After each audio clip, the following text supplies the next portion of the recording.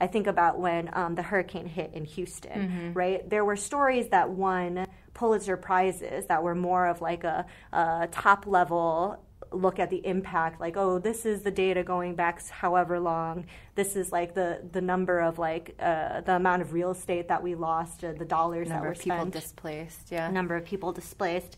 And that's all great, and I'm glad that that journalism was made. But, you know, why aren't we paying more attention to the super important stories that were happening every day at the local level that said, this is where you can get free bottled water.